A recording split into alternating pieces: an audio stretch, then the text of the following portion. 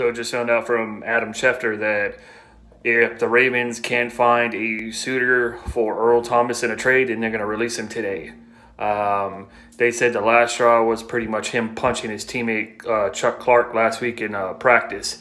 And not only that, but he was saying that he's been tardy a lot, and then just a lot of the other stuff that was going on. They said some of the teams interested are San Francisco, Houston, and of course Dallas. Dallas has been interested in his services since he was in Seattle, so we'll see how that works out.